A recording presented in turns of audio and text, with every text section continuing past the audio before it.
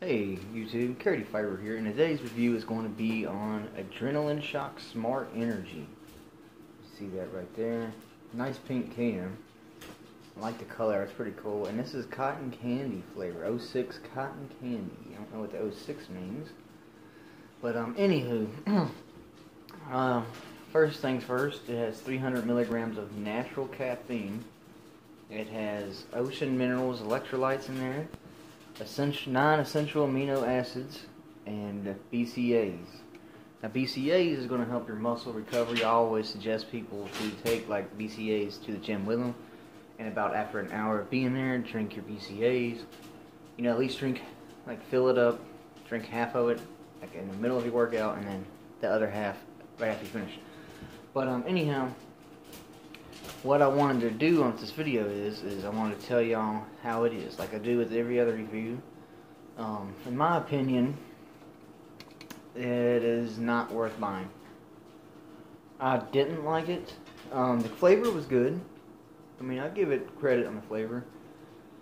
It had a tremendous crash. I mean, I had never had a crash like that before off of any other energy drink.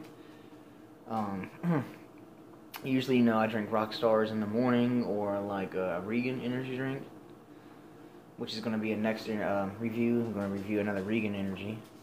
But anyhow, it made me really tired. Like after maybe 30 minutes, I didn't feel anything like I do normally off of like a few Rock Stars or something like that.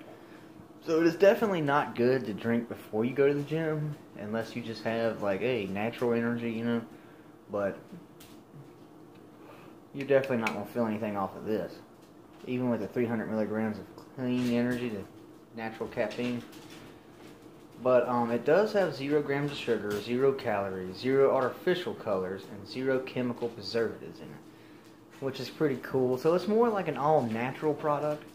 So I mean, for anybody who likes living like really clean, likes living like you know, no chemicals, no nothing like that, then I definitely recommend it for you. But cause y'all ain't doing nothing anyway, you know. I do like the fact that it has BCAAs in it. Allegedly, I mean, my workout that day was garbage. I mean, straight garbage. I mean, I was tired even before I got to the gym. I was like, damn, man. But anyhow, I give it a 0. Complete waste of money. It was only $2, so I can't complain too bad. But definitely don't buy this product. I mean, I'll try another one and review it for y'all and let y'all know how I feel after the second one. But this one is getting a no and was very horrible. So that's it for now. If you like these videos for more honest reviews, make sure to hit the like button, the subscribe button. You know, feel free to leave a comment in the comment section below, and I'll get back at you. If you got a product you'd like me to review because you don't know, but if you're going to like it, you don't want to waste your money on it, and rather than me waste mine, then let me know, you know.